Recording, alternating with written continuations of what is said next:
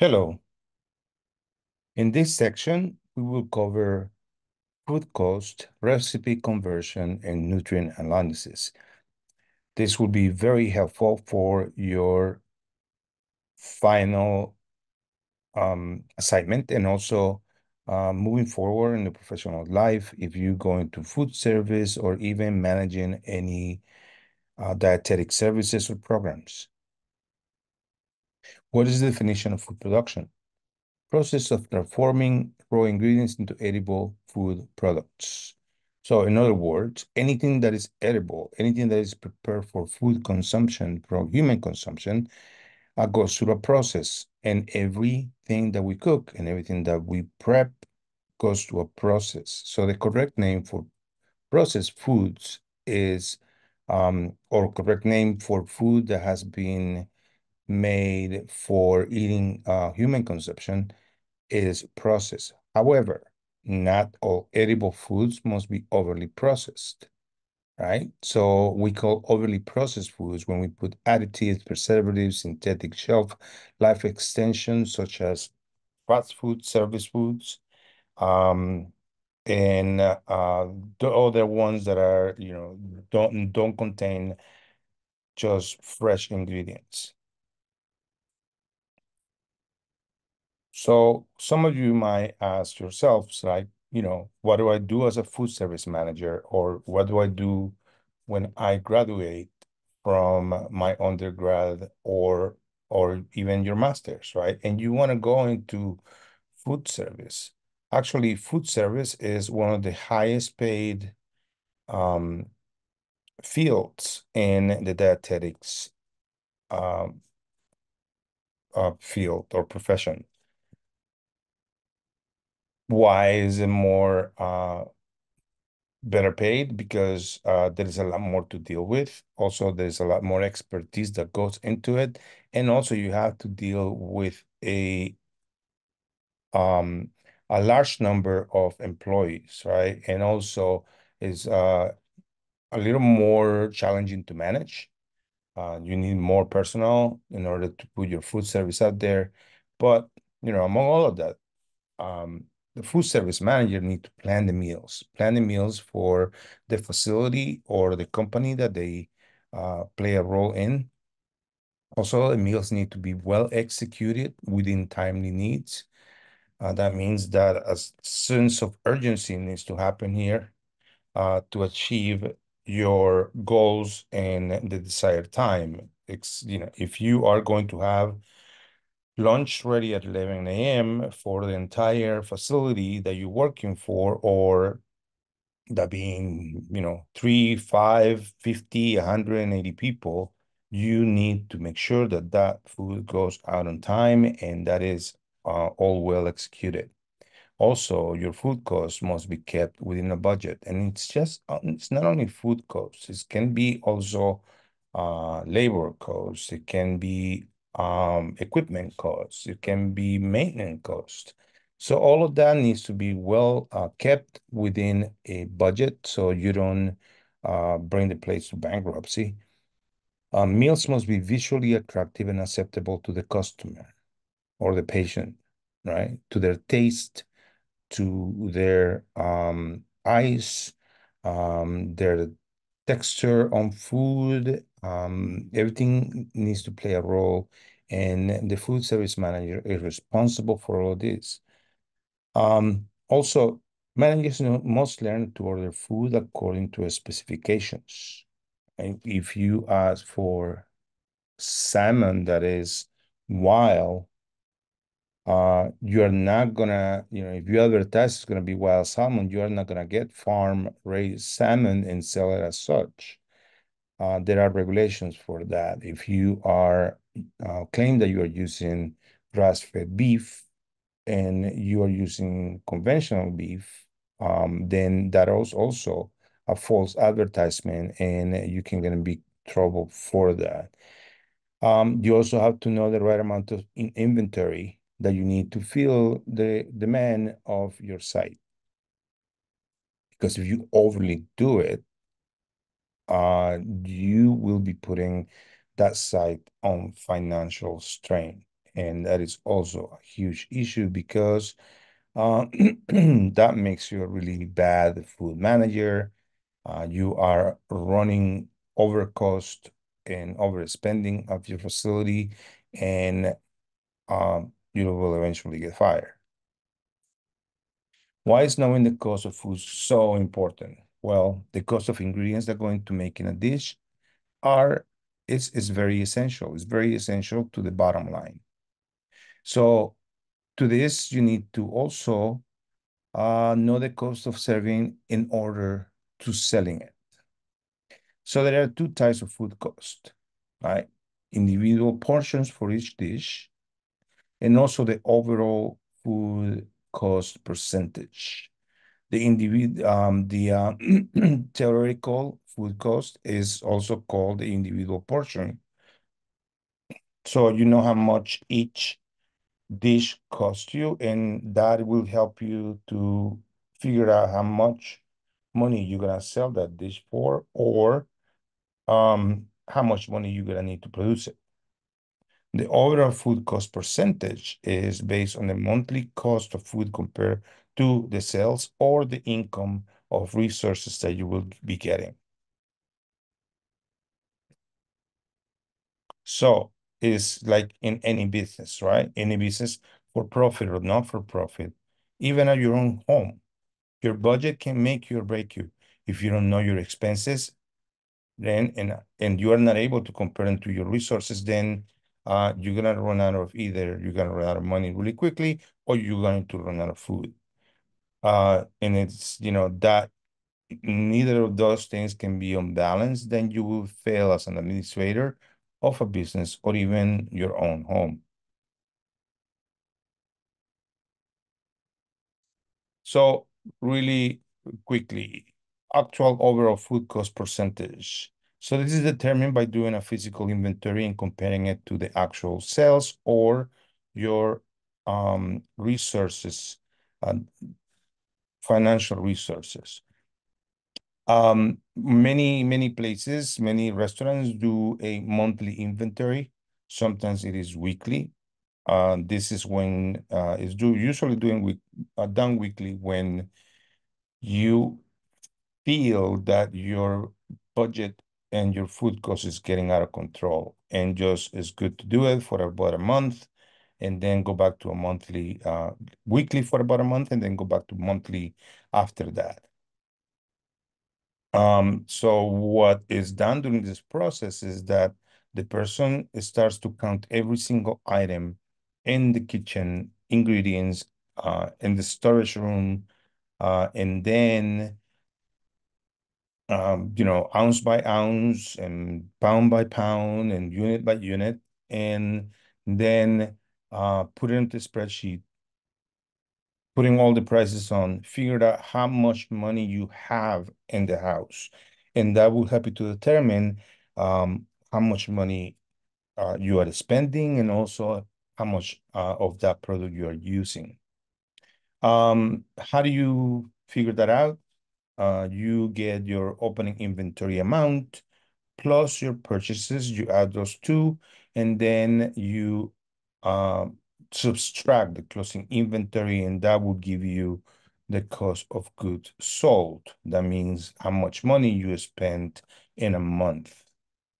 Right here you can see the equation is OI, opening inventory, plus cost P, which is purchases, minus EI, which will be ending inventory, equal to actual costs. If you want to know the percentage, you will divide your food cost into your food sales, and that will give you a food cost percentage. Normally, a good food cost percentage is 30%. If you go over 30%, you are overspending, and or either that or wasting food in your kitchen, which can also drive your bottom line very low. So, anatomy of a recipe. Let's talk about this really quickly because you should know how to write a recipe correctly. and also how to read it correctly.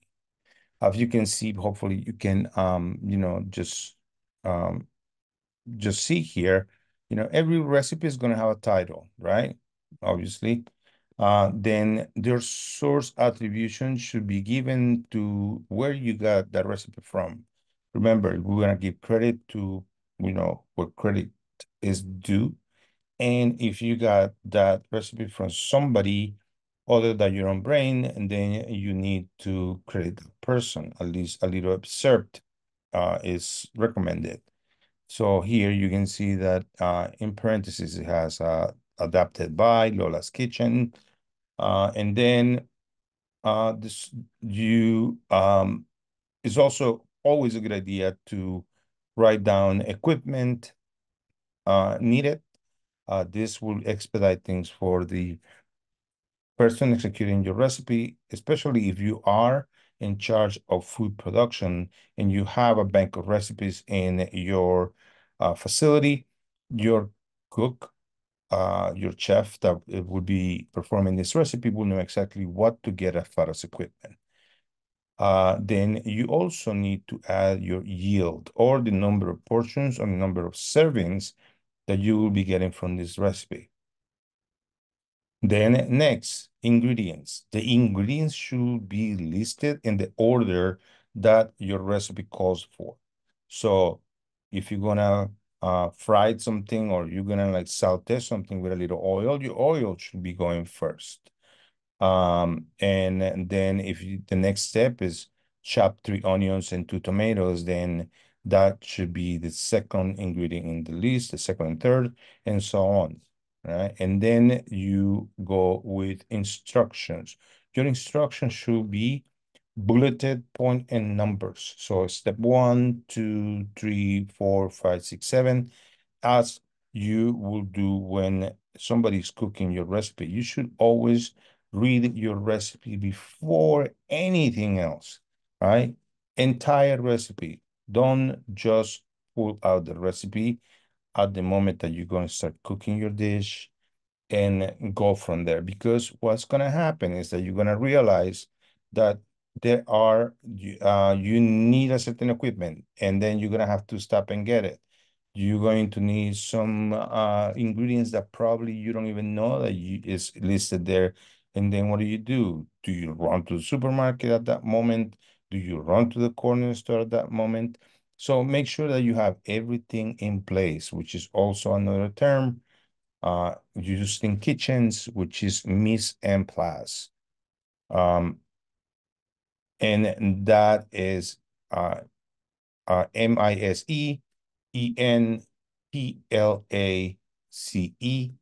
That is a French term for everything in its place. And lastly, right, you need to write down a nutrition analysis, especially if you're going to be working, you're going to be working in a uh, rehabilitation facility or hospital. You need to make sure that the nutrition analysis is always in the recipe.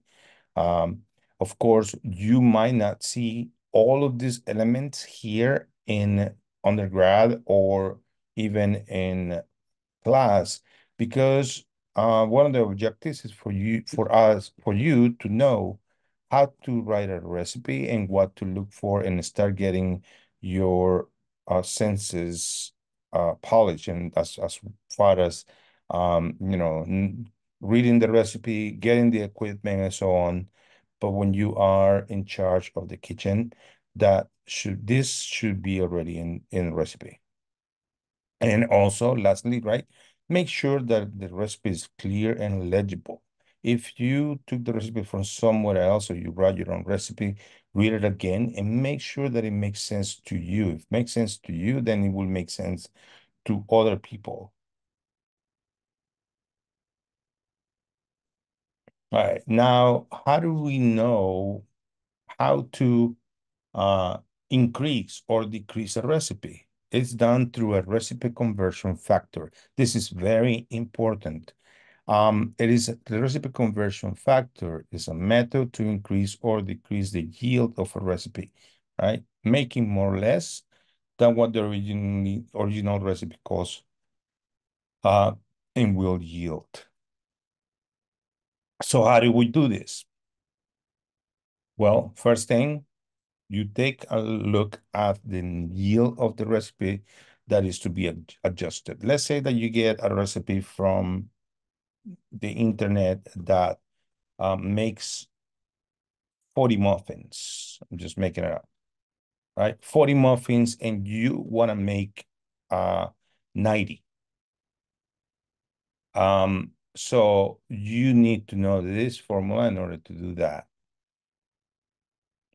Um, so the number of portions that you usually, the number of portions is that was included in the recipe, and that's the information that you have, right? It tells you that it makes 40 muffins, that's the information that you have. And then you're gonna decide what yield you need. So if you need to make 90 muffins, that is the information that you need. So then you're going to obtain the conversion factor by dividing the required yield from step 2 and divided it by the old yield from step 1. So in this case will be 90 muffins that you need, divided by the 40 muffins that the recipe has been made for or calculated for. So what your result will be the conversion factor, and what you will do with that conversion factor will be to multiply the original recipe amounts by that factor, and it will give you a new amount.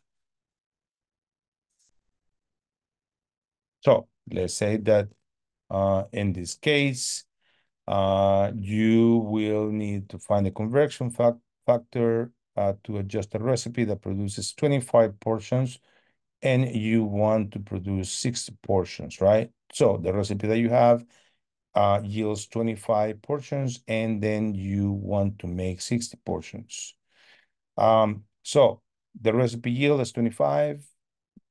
The required yield is 60. You will divide 60 into 25, and that will give you a conversion factor of 2.4. So that 2.4, we will multiply it by the amount of on the ingredients on the original recipe. So if you need a cup of flour uh, for the 25 portions, you will multiply that 1 cup of flour times 2.4. That will be equal to 2.4 cups of flour, right? And if you wanna, you need to convert it to the 0.4 into ounces in order to get a better, a more exact yield. So, 0.4 into 16 will be equal to 4, so it will be about 4 ounces. Now we're going to talk about cost in the recipe.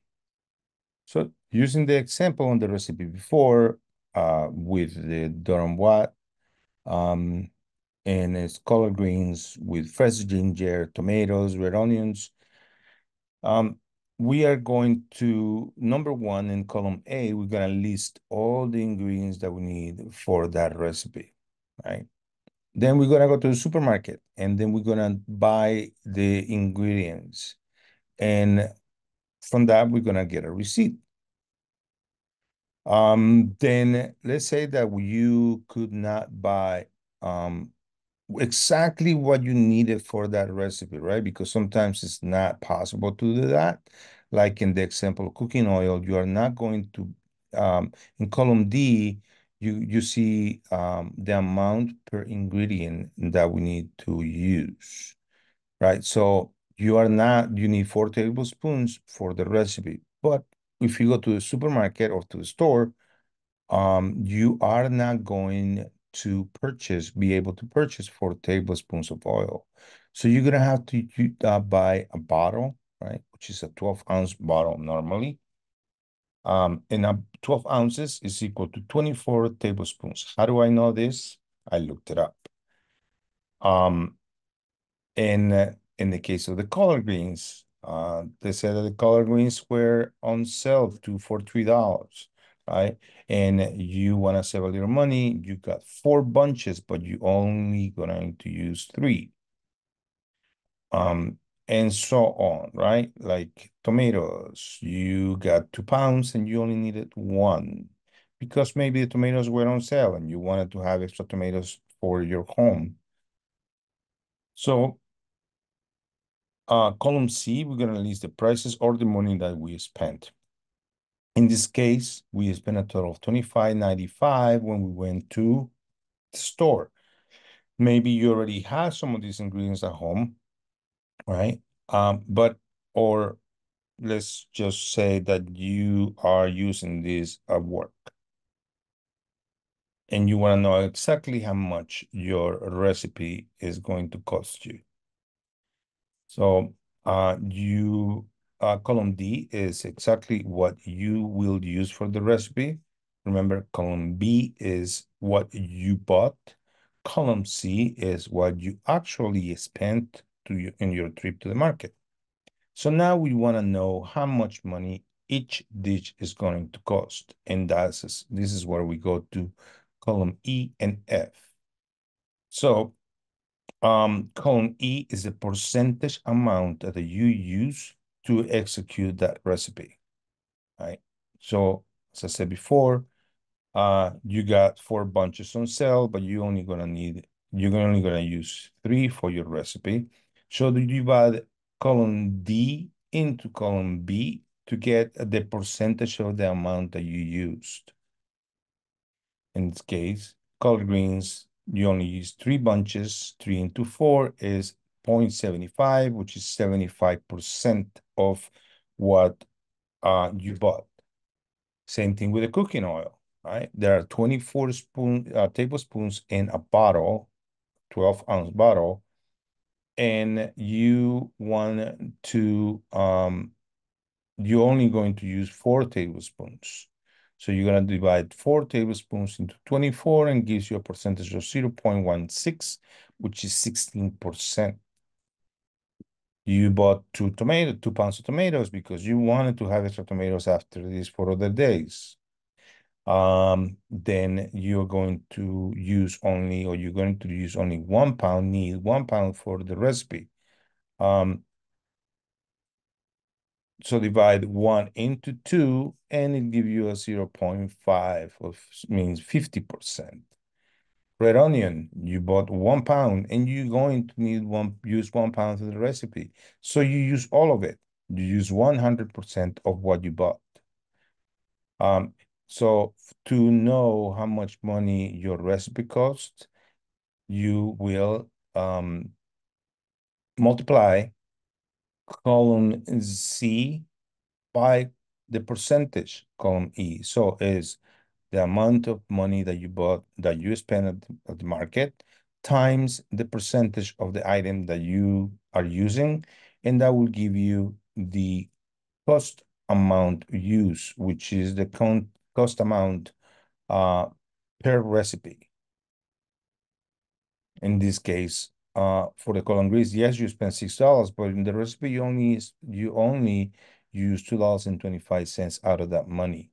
So even if you went to the supermarket and spend that day $25.95 in order to make this dish, only it's costing you $8.41, right? And I think that the recipe says that you will yield about 6 portions. So you will need, very important, you will need to divide 8.41 into 6, which is the yield of the recipe. And that will give you the amount of money per portion that you spent.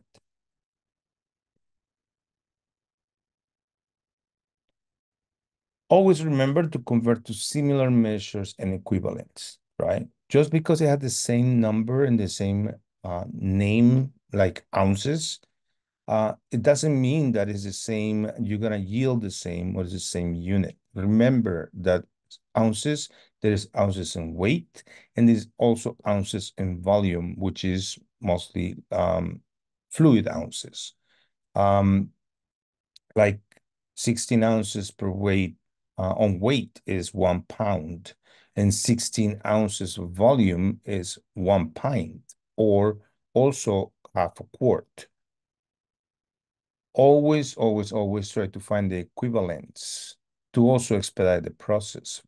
This also will help you with calculations. Like if a recipe, if you know that you need 16 cups of water when you make that recipe, well, 16 cups of water will be equal to 1 gallon. So why not just write that down, or equal to 4 quarts, right? So if you have a gallon measure, you will be faster filling up the gallon measure than counting 16 cups of water, right?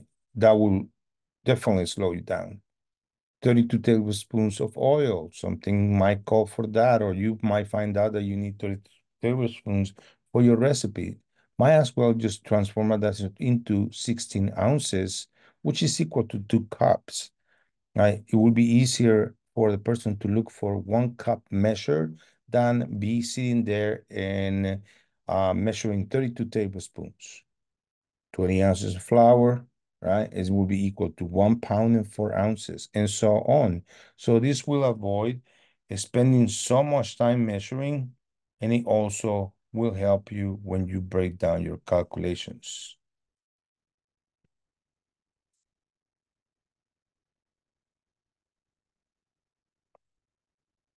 Now, buying in bulk, when you buy ingredients in large amounts, so such as like 50-pound bags of flour, right, it's going to be cheaper for you. The cost of each service is going to be less than when you just buy 1 pound of flour at a time, right? This is also assuming that you will be using that 50-pound bag in a sensible amount of time before it goes stale, before it goes bad.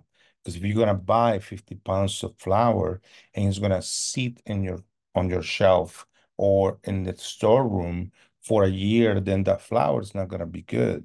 So it's gonna go to waste. But if you know that you're gonna use that flour in a reasonable amount of time, just might as well, you'll save money doing that, because a 50-pound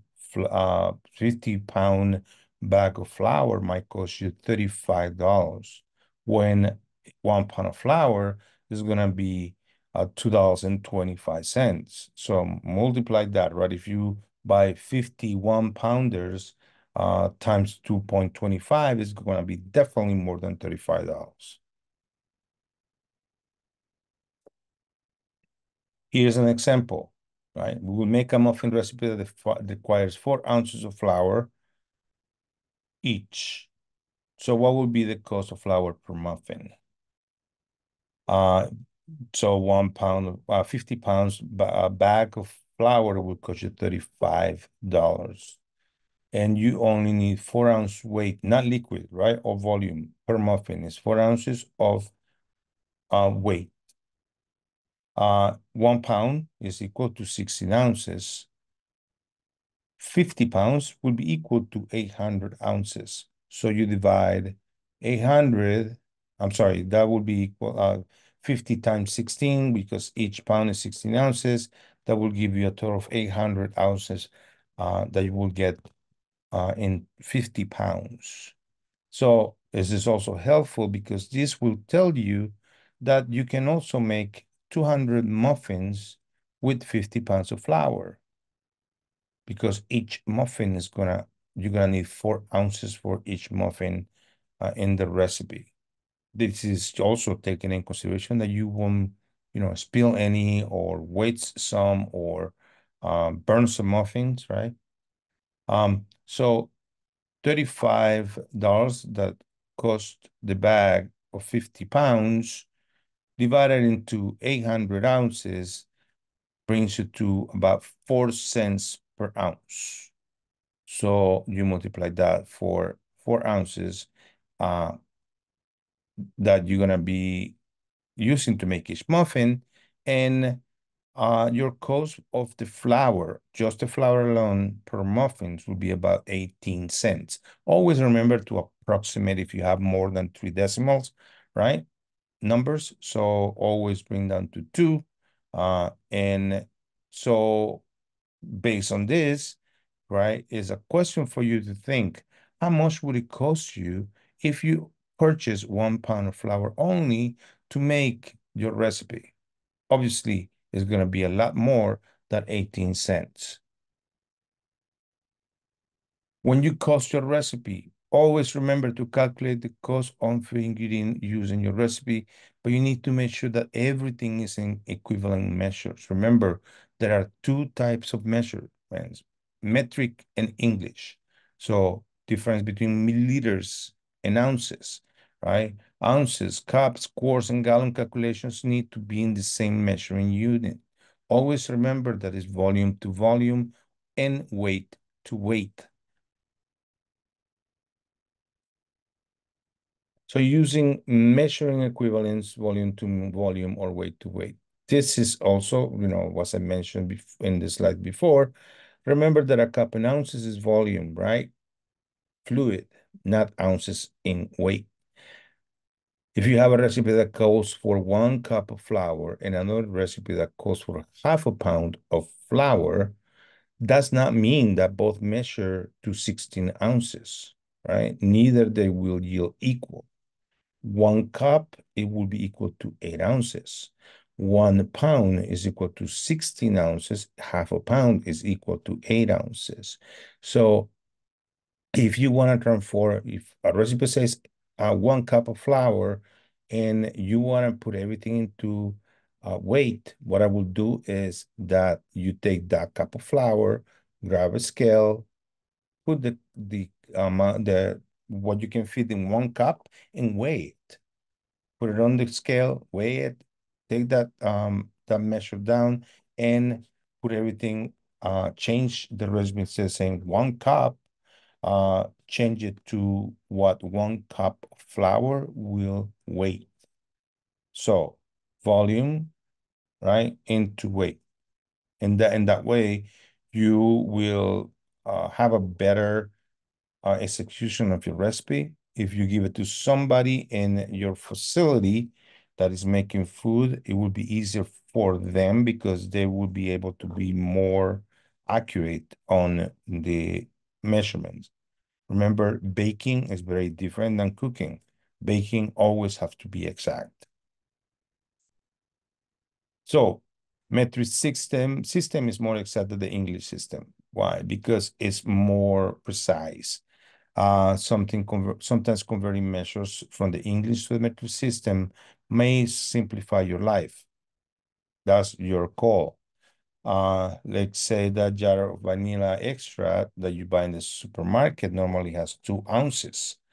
Let's say that your recipe requires 1/8 of a teaspoon, right? Sometimes it's really hard to get or hard to measure. So if you look for any conversion table online, it will tell you that 1 teaspoon is equal to 0.166 fluid ounces.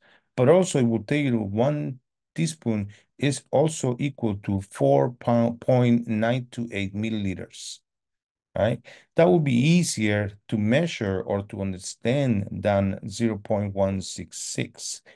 So how many times can you make your recipe with 2 ounces, right? That will be, you will be able to um, measure that with more simplicity and probably more accuracy. Now let's talk about portions. Portions, a normal portion of protein between 4 to 6 ounces, right? That is how much you should be actually serving. That's what a normal portion of protein will, the size will be.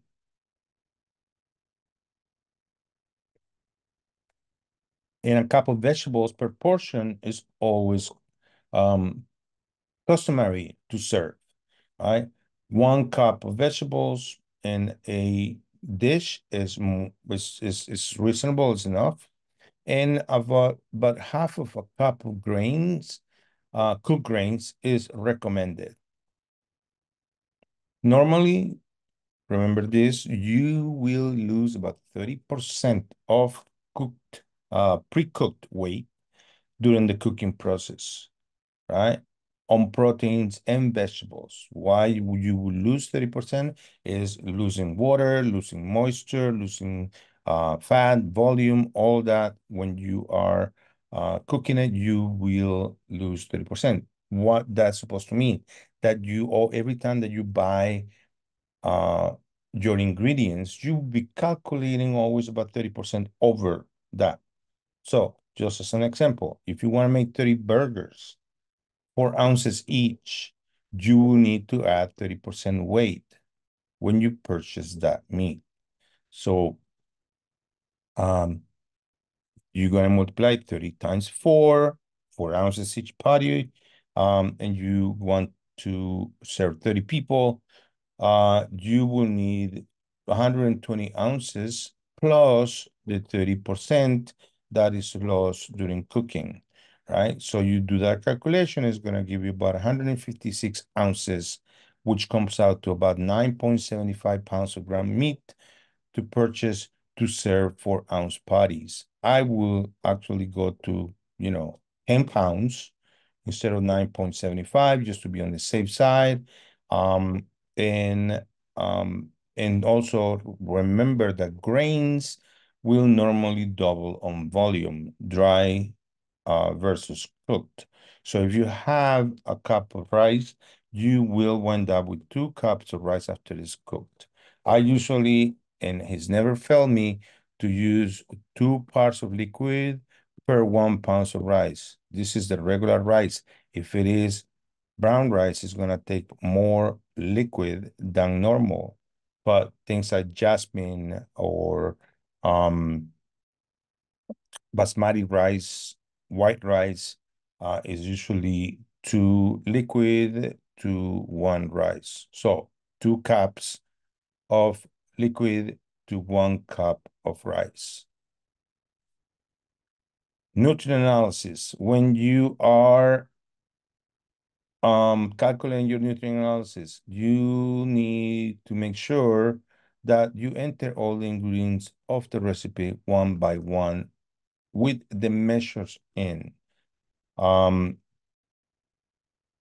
When if some ingredients are not available in the nutrition calculator tool, look for something that you can substitute that ingredient that is recognized by the measuring tool, right? This is also called a substitution, and a substitution of ingredient could be also using a non-glutinous flour for somebody that is gluten intolerant or has celiac, and substitute that flour for something else that is not glutinous.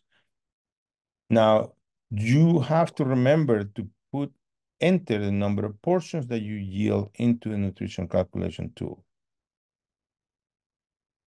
Do not leave this at 1, right? Do not leave these portion numbers of 1, because it will give you an entire calculation for the recipe, not for per portion. And you want to give your clients, or you want to give your cooks, the calories per portion in order for you to know exactly what you're feeding each client. So remember, please, always remember to put the nutrient analysis in the nutrient analysis tool, the number of portions, in order the nutritional analysis tool is going to automatically break it into portions from that recipe, and it will give you the value of nutrient analysis calculated on that. Now, quickly, let's talk about macronutrients. You will need to calculate macronutrients. Remember, right? This is, I believe is an early knowledge that you should have, is that 1 gram of fat is equal to 9 calories, carbohydrates and proteins, 4 calories, alcohol is 7 calories. And so to calculate the number of calories for each portion, on macronutrients, you will need to divide the total grams of each macro in the recipe by the number of portions yield. Then, using your nutrition measuring tool result, you will calculate the number of calories per each macronutrient. Right? So if you have 18 grams of fat and each gram is equal to 9 calories, So that would be equal to, you would be multiplying 9 times 18 to get the amount of calories that you have on that dish. And then if you calculate that whole thing, that amount of calories for the entire dish, make sure you divide that into the number of portions that you're getting from that recipe. So you will find this presentation very helpful for your final meal project, especially for the 220 class and some master class also. Um, And also, keep this as a reference to use it in your professional life after graduation. We don't know where life will take you. You might be managing a huge facility with a lot of people in some part of your life, maybe not. We never know. And all these calculations will be coming handy in the future. If you have any questions, please reach out or schedule a meeting with me during office hours. I wish you the best. And my name is Mario Landaverde, Master of Science at the NCDN. I've been a chef for a long time. It's my pleasure to help you. Bye.